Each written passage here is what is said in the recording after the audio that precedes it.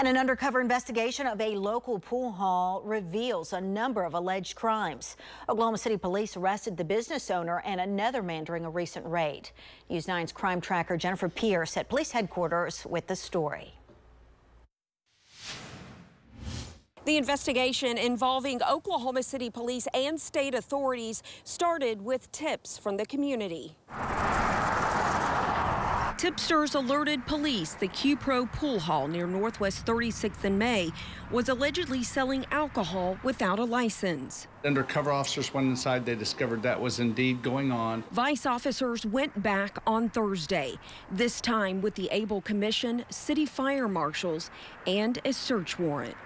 They found cocaine in there, and that people had actually not only been selling it, but using cocaine inside of the business. Police arrested the business owner, 44-year-old Hong Nguyen, and 45-year-old Vu Den on a number of felony and misdemeanor complaints.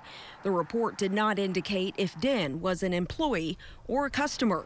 Authorities collected drugs, cash, a gun and ammo, a ledger notebook, cell phones, and gambling and surveillance equipment. Police say this is an ongoing investigation.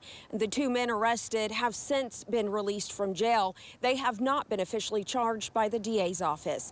At police headquarters, Jennifer Pierce, Oklahoma's own News 9.